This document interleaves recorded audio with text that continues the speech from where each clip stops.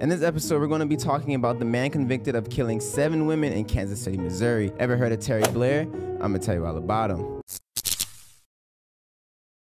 Terry Blair was born on September 16th, 1961. Now, this man was born into a large family, okay? His mama had 10 kids, Blair being the 4th eldest of the 10 kids. Mama was busy, all right? She did, although suffered from mental illness. She also wasn't very educated, never finishing school, dropping out in the 9th grade. The family was also extremely poor. Now, this family was notorious with law enforcement. And when I say notorious, I don't use that term lightly. Pretty much the whole damn family was constantly in trouble with the law, with a plethora of charges. Now, let's start with the mother because she gave birth to Terry. He's the reason why we're having this video right now. When Blair was 17, he was woken up in a terror because his mother Janice shot and killed her then drug-dealing boyfriend. She was charged with second-degree murder and entered into an offered plea, which basically means she doesn't admit to the criminal act and asserts innocence regardless of evidence presented in court. She was given 5 years probation and with the condition that she received counseling, therapy, and psychiatric treatment. Because remember, I told you, the bitch is crazy. Now, just 6 months later, his brother Walter Blair allegedly killed 16-year-old Sandy Shannon. Because of this, he was charged with robbery, assault, and capital murder. But check this out. The case was dropped after a witness refused to testify, and he was set free. And what happens next is just truly horrifying. On August 19th, 1979, Walter Blair kidnapped, shot, and killed 21-year-old Catherine Jo Allen. He was paid $6,000 to kill her because she was the victim of a rape and the suspect needed her to keep quiet. So, in his mind, it was a good idea to kill her. Yeah, I'm not seeing how that is a good solution to the horrible crime that your partner created. He was charged with murder and was sentenced to death and was executed 14 years later at the age of 32. And that was only just a sample of things this family did. Also arrested in the family was his sister Juanetta Blair, who was charged for the murder of James Bell after his body was found with more than 30 stab wounds. Her husband, who by the way has something to do with the man that was stabbed 30 times, yeah, he was found murdered by his son and nephew-in-law. So there are a lot of fucking problems here. This family is ridiculous. But check this out. We're not done. I failed to mention, however, that Juanetta was given a second-degree murder charge for the 30 stab wound victim and was only sentenced to 12 years in prison, which means she ain't gonna be in there long. And she did her time and was released. But the theme of this family is crime. So crime happens because they're a family that does crime. She gets out of jail and she kills her new boyfriend, Pablo Gomez, and his body was found bound and gagged. Y'all, that was only a sample of a plethora of crimes that stem from this family. I really could make an entire video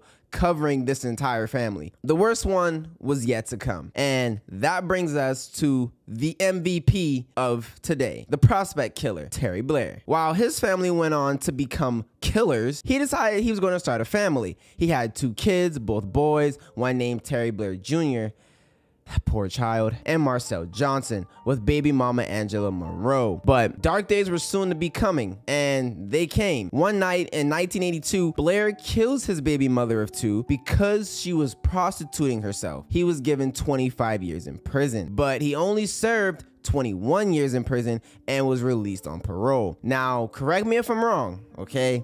Because I'm not a know-it-all. But as far as I'm concerned, jail is supposed to be this rehabilitation for those who are in there, you know what I mean?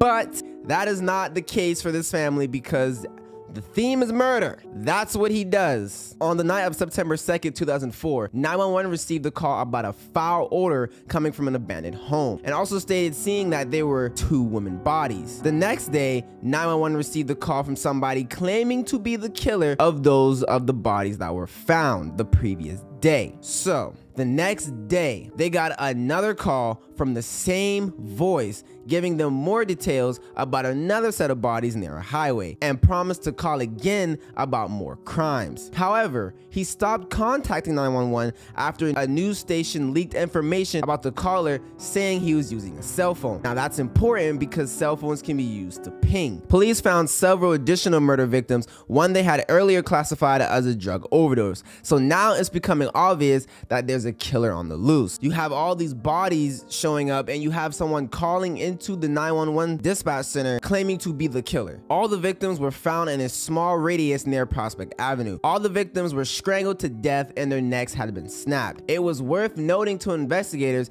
that the women that were killed were prostitutes. Now that's important because Blair lived in the area and confessed previously to police that he killed his baby mama because she was doing that kind of work. Also, he matched the description given to investigators by someone who survived an attack by Blair. His family was notorious for gruesome crime. He had already done time for murder and he lived in the area. Investigators were not able, however, to ping Blair directly to the cell phone used because the cell phone had been stolen and had been used to make more 911 calls. The call tower, however, did establish that the calls originated near where Blair lived. Blair was initially arrested on a parole violation after he failed to keep in contact with his probation officer, but then he was later charged for homicide. Detectives felt they had enough to charge Blair given the evidence that they had. He also was connected to a number of sexual assaults and rapes in the area. His charge was changed